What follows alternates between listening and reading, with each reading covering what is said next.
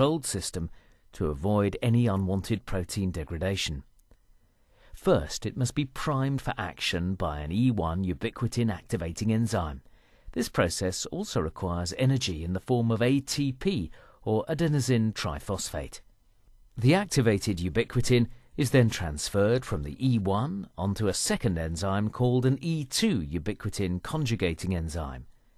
This enzyme acts as an escort for ubiquitin to its next destination, the E3 ligase enzyme. The E3 enzyme acts as a platform on which the target protein substrate and the active E2 ubiquitin complex can meet and interact.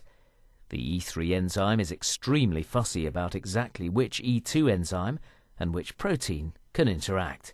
The correct E2 enzyme loaded with activated ubiquitin can move and position itself correctly on the E3 ready for action. When both protein and ubiquitin are loaded onto the E3 enzyme, they're brought close enough together for the ubiquitin to be transferred to the target protein substrate either directly from the E2 or through a short hop via the E3. This process can be repeated several times to create a polyubiquitin chain on the protein. The creation of this chain is the death knell for the protein. It provides a clear signal to the cell's waste disposal unit, the proteasome, to start work. The proteasome binds and removes the polyubiquitin chain and unfolds the protein. The protein is threaded through the proteasome chamber, where it's chopped up into building blocks to be reused for the synthesis of new proteins. The ubiquitin can also be recycled. As we've seen, the UPS is a critical process in controlling cell function. When protein degradation gets out of balance, disease results. We believe that better understanding of how the system works could help us develop drugs to treat many devastating diseases.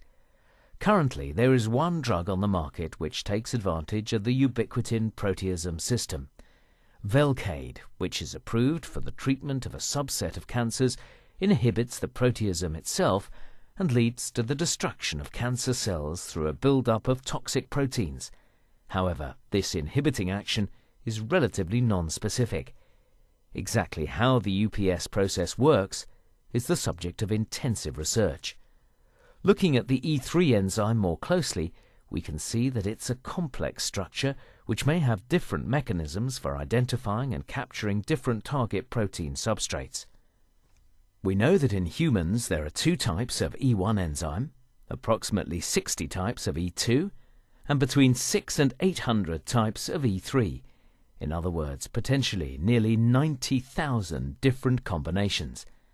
The program is concentrating on E3, which uses the F-box connection. The aim is to identify where drugs could be developed either to amplify